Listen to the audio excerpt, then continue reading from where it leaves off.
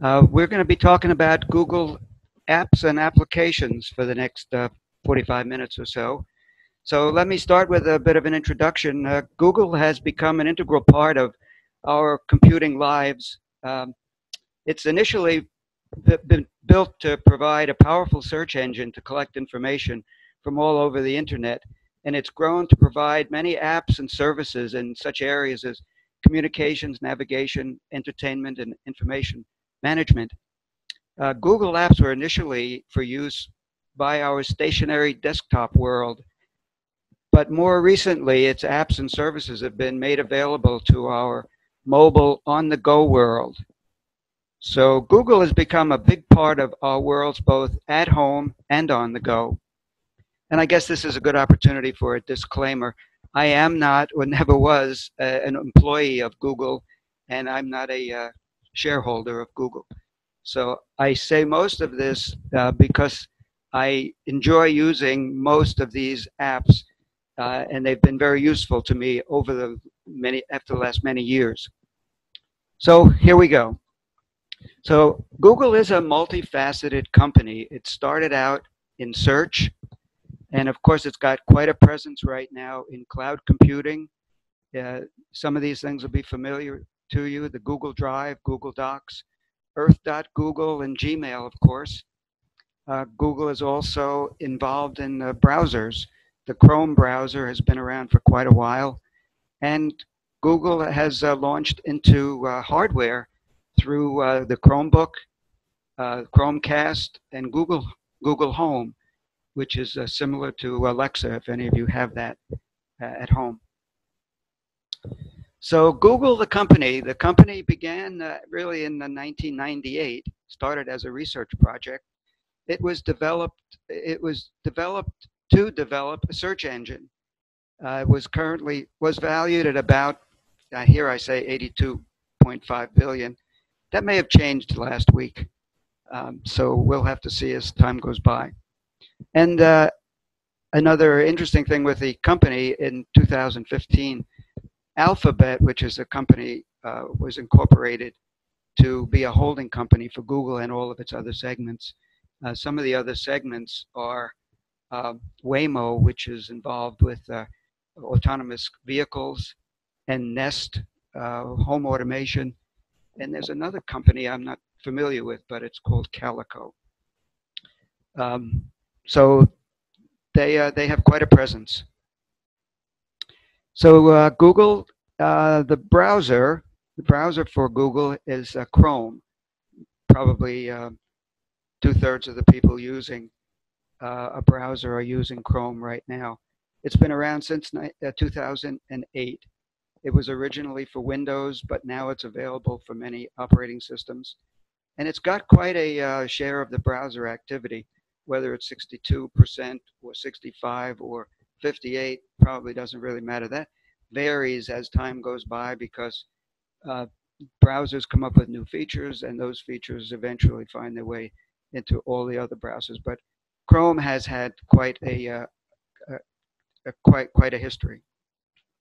Also, Google is the number. Google is 10 to the 100th power, or 1 followed by 100 zeros.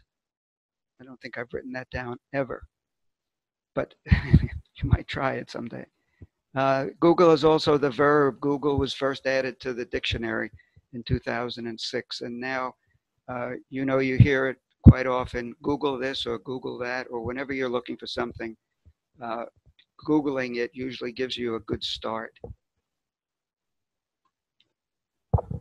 So Google is available. Google's apps and services are available at home and on the go. As I said initially, at home, that's all we had initially. But now most people, I think, are more comfortable with their tablets and smartphones than they are with their at-home stuff. So you'll find that what you can do with these is much the same, but slightly different. Mobile apps just don't have the complete feature set. And the big difference is they don't have the screen size, so you don't have that much real estate to put up things that the application developer might want to do. And when you do get to the mobile apps, you'll find you have to look around to find out where the controls are. But after you use them once or twice, they become quite easy to use. So Google's products, I was amazed to see this, over 140 different products, apps and services. I have circled ones that I'm familiar with, uh, and some that I use, some that I'd like to use, but a lot of these are familiar to you. Calendar and contacts is really, calendar, contacts, and Gmail are the focus of my use of Google. The Google Drive is a very useful uh, cloud storage device. Android Messages is something for texting. This Gboard is a different keyboard that you can use on your Google Android app. I haven't tried it, but it seems like there are a good number of features available. Um, Going down this second group of apps, Google Home is something to that works with home automation.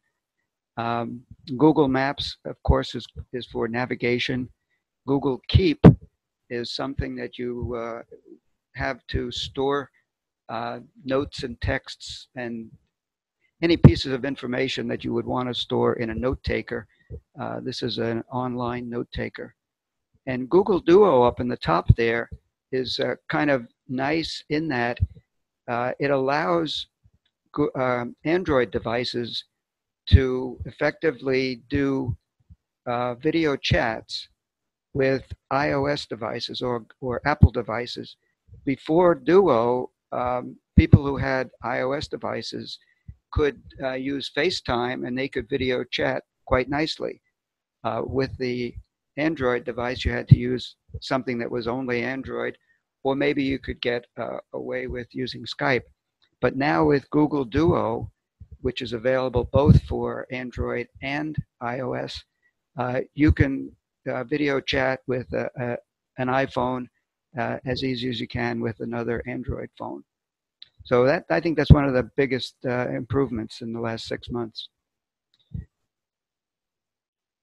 Let's see, on the third list here we have YouTube, which is obviously, I assume everybody is quite familiar with YouTube, although we'll talk a little bit about it later.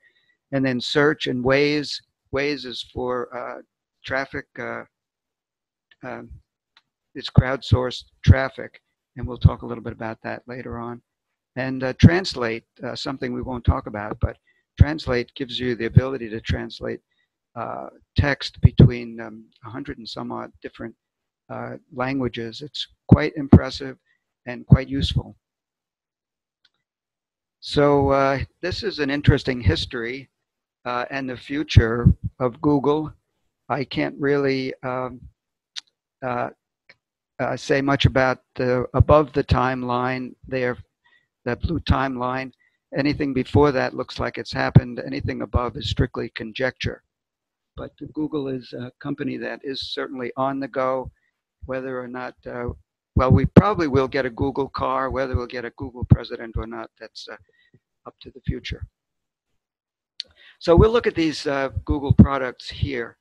Search, email, and calendar are really the focal point of my use of Google. And then YouTube and Google Drive, Google Maps, Google Docs, Photos, and Waze. And I put this up specifically to show you the icons for those apps. The icons are necessary when you get into the mobile world. A lot of times you need the icon more than you do the name. So it pays to become familiar with all of the icons for the particular products and services. So when you're at home, you can find all of your Google apps if you go to www.google.com, and you'll see the standard Google front page. Google has always had a very, very plain front page, although recently I see a little pizzazz has been added. But it's basically a place for you to type in a question. or type in what you want Google to do for you. And that's the search engine. If you want to use the other facilities, when you're at home on your laptop, you go to the All Apps button, which is that button up at the top, which this is 9 dots.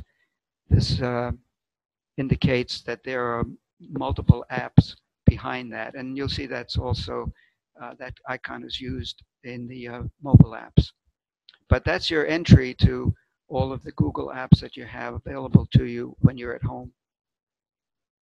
When you're on the go, you may find that all your Google apps are in a particular folder. Some manufacturers of phones and tablets put them into a folder for you, or you can go about doing that yourself. If they're not in a folder, you can certainly get them by clicking on the All Apps button. You know, this is the All Apps button on this particular phone. And then you'll see all the apps in alphabetical order, and you can go and pick the ones you want to use. You can put them in a folder or not. Just put them up on your screen, on one of your home screens, and use them as you see fit. I like the idea of keeping them all together because it kind of organizes your use of the home screen's limited space. I try to do that with other things also, to try to create folders for things that you have in common. And with the newer operating system, 7, 6, and 5, creating folders is a fairly easy thing to do in Android.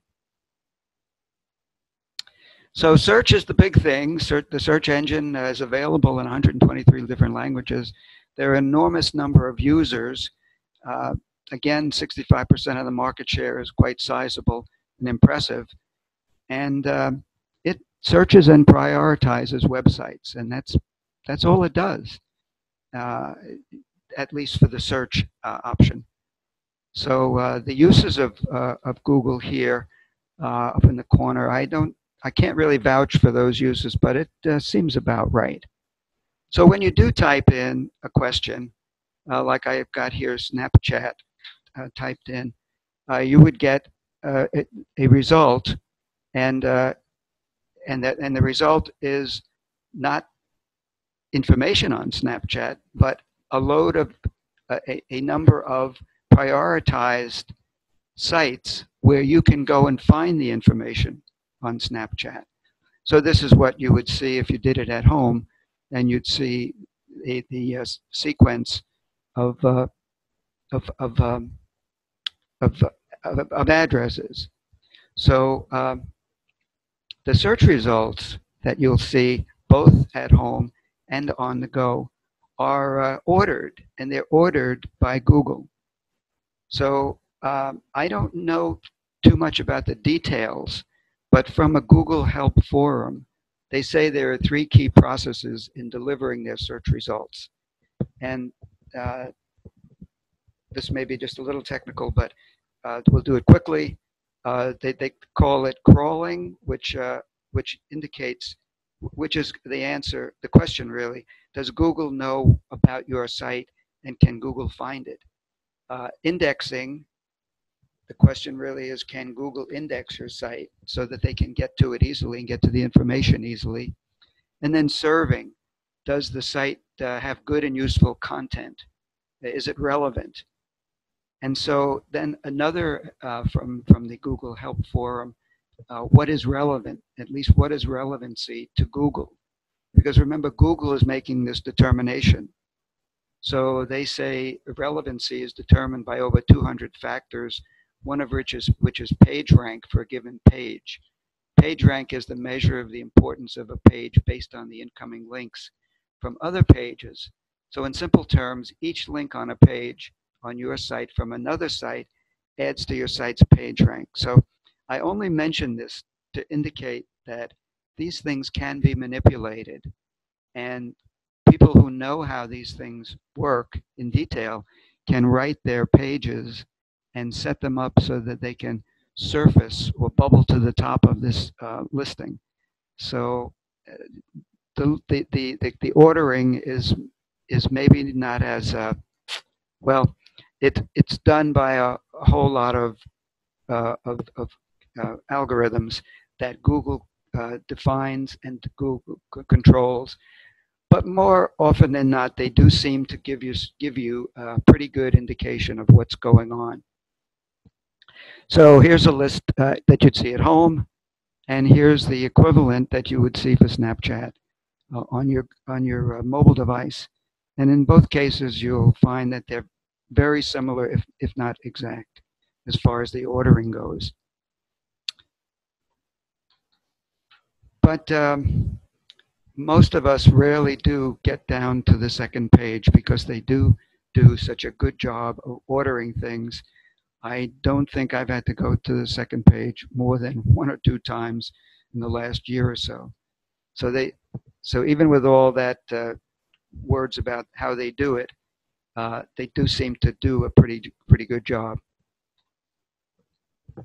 So Gmail has been around for a good long time. It's a free email service. It's advertiser supported, so that's how they get paid. Mobile apps are available for Android and iOS. You get 15 gigabytes of free storage space for your email. I doubt if anybody's run up against that limitation. And you can send emails up to with attachments up to 25 megabytes. You can receive emails with, they say, 50 megabytes. Lots of users. It's a very, very well used and recommended service. So when you do look at Gmail on your home computer, this is what you would see. You have Gmail controls up on the left, and you also have insight into the contacts. So both Gmail and contacts can be accessed through this one general Gmail portal. And of course, what you see are the emails that you've had with the date and whether or not they're attachments. It's a general email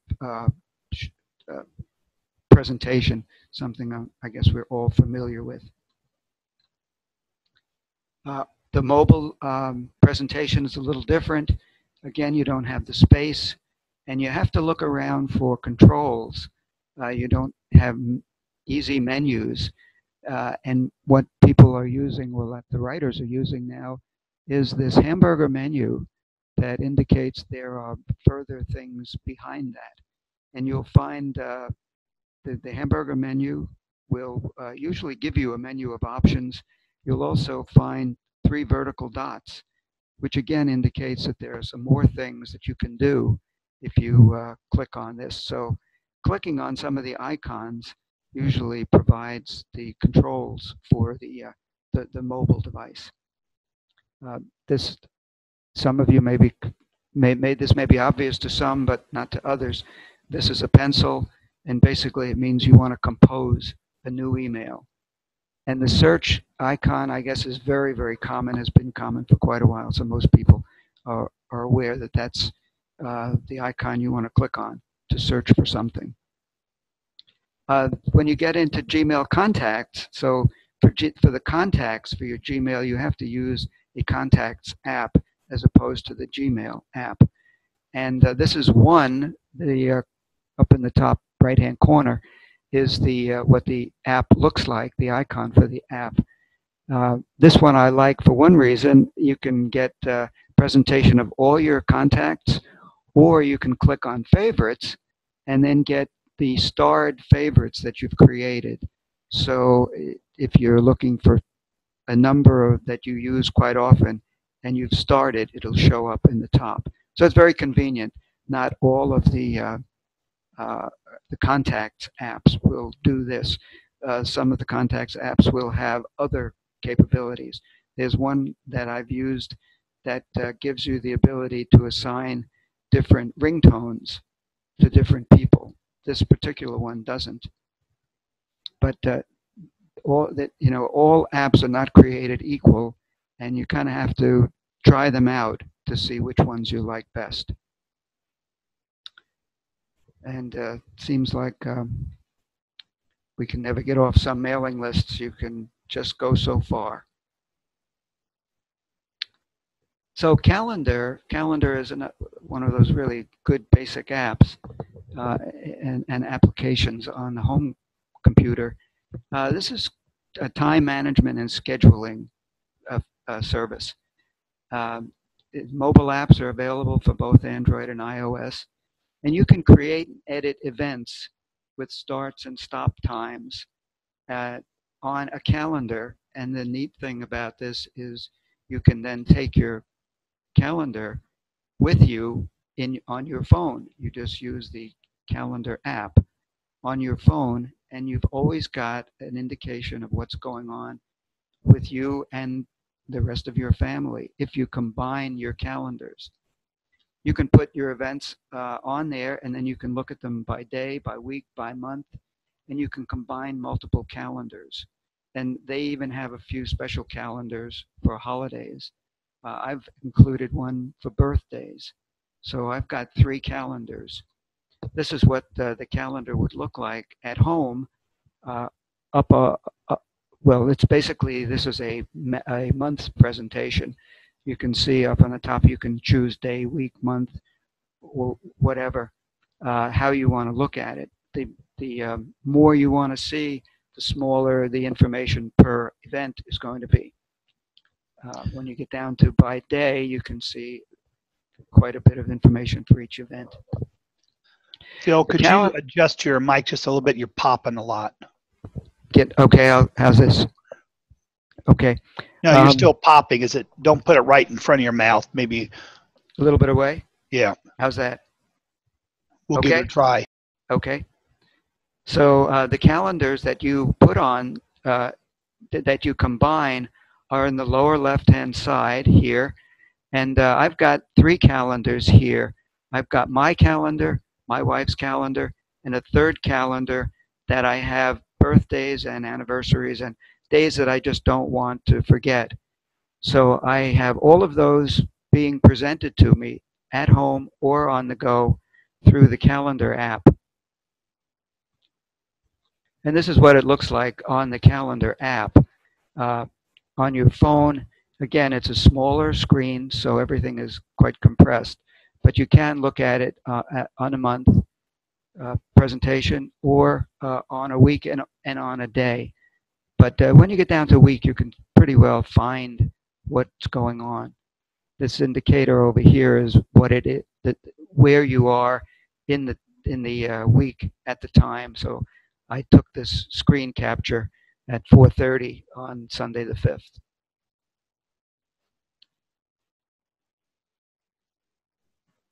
Okay. Okay, so the reason I wanted to say the calendar was convenient, because if you have your whole family calendar, then you always can answer the question when you're in an office or somebody asks you to make an appointment at a particular time. You can pull out your calendar and then find out if what you're doing, your spouse, your kids, whatever, whoever that you've put on those calendars, and then combine. All that information is available to you in real time, all the time. So YouTube, most of us are familiar. It's a video sharing website. You can upload, you can download and watch video clips, TV shows, music videos, short films, trailers, whatever video you can put up there. Registered users can upload something. Unregistered users can only watch them. I'm an unregistered user, but my son is a registered user. When he found out I had a video of a magic show when I was 10 years old, he took that video and uploaded it, and now it's up there for my future embarrassments. YouTube, you'll see when when you're looking for something, you'll see this on your desktop. I was looking for information about CVT transmissions for automobiles, and I got this kind of presentation at home. And when I went on the mobile, I got just about the same thing. And when I clicked on it, I got to the same video. Of course, you'd expect that. So you can get a lot of useful information, and you can get a lot of of entertainment information. Here's a piece of information that you won't see too often.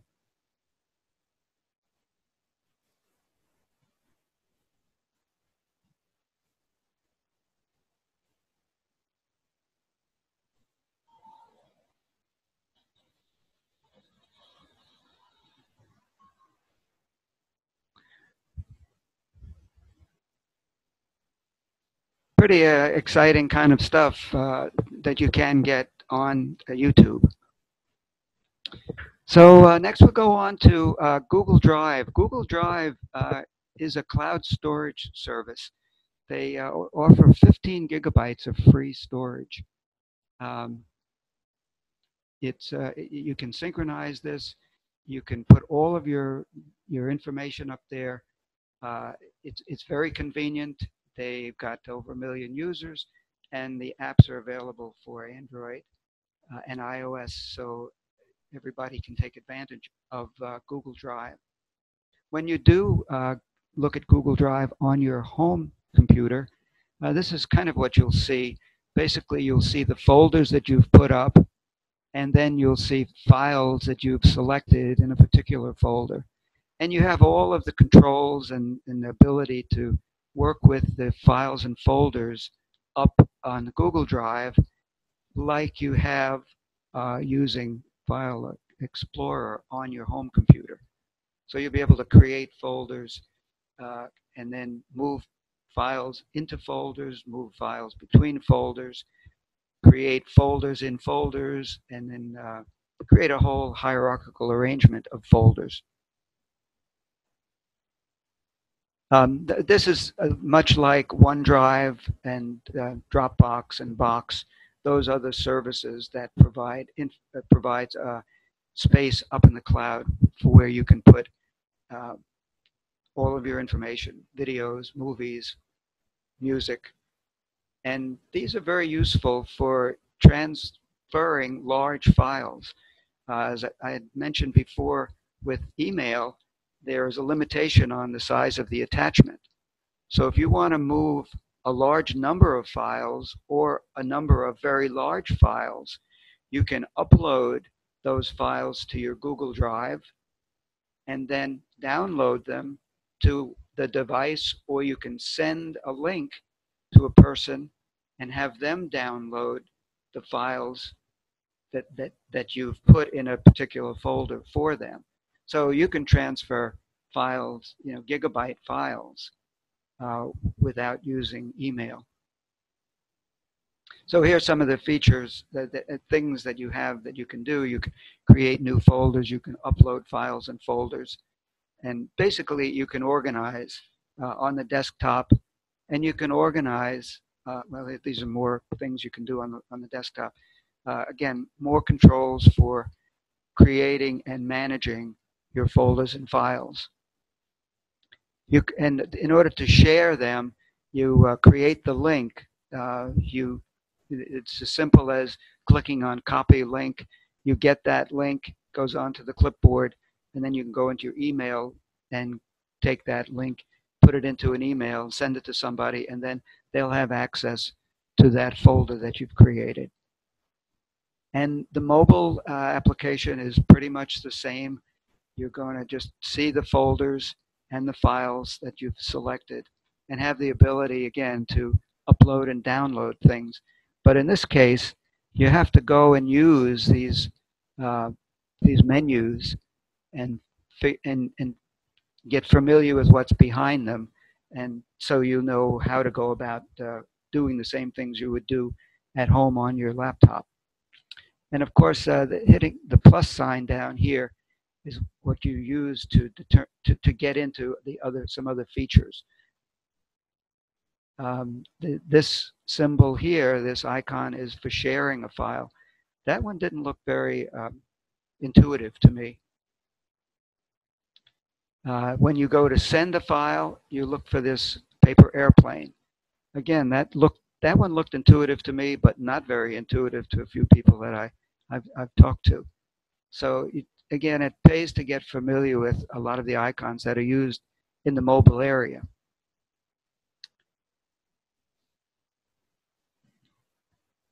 And I guess there's still some misunderstandings about the cloud, but people are learning as time goes by.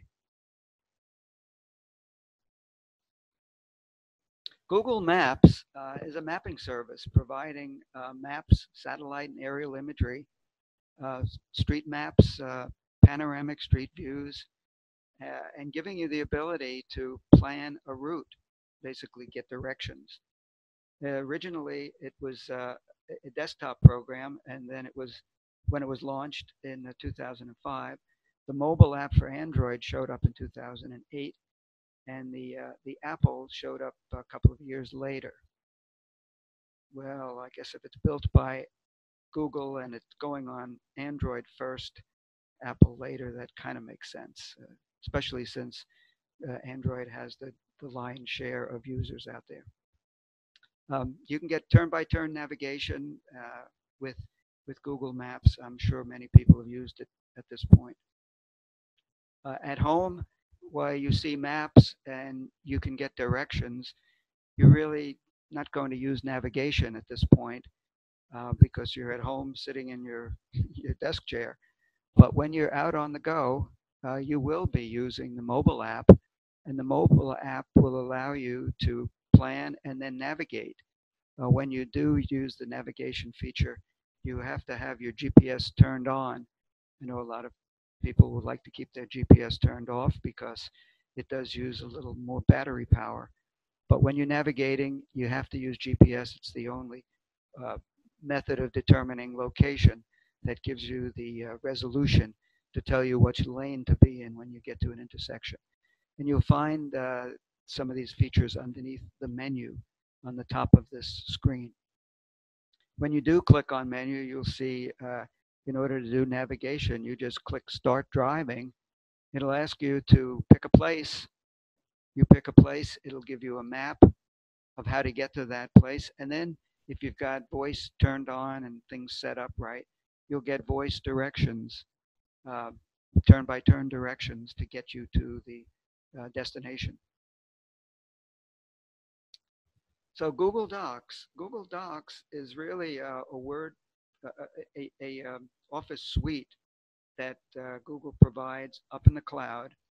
There's a word processor, spreadsheet, a PowerPoint presentation, and you're able to create and edit files online. You can collaborate with others. The files are compatible with Microsoft Office. The file formats are compatible, which makes creating a file and using it a whole lot easier than if it was a proprietary file type. It is, as you would expect, tightly integrated with Google Drive, and the mobile apps are available again for Android and iOS. So Google Docs just shows you the documents that you've got. So Google Docs is the general term, and then Google Docs is also the term for the word processor. So there's Docs, Sheets for the Excel-like spreadsheet, and Slides for the PowerPoint presentation. And when you do go to Google Docs, you'll see Sheets, Docs, Sheets, and Slides, and you can see what you've got. And then touching, or mobile, you'll be touching on your desktop, you'll be clicking on the plus, then you'd get a blank start for whatever you're trying to create, either a spreadsheet, a document, or a presentation.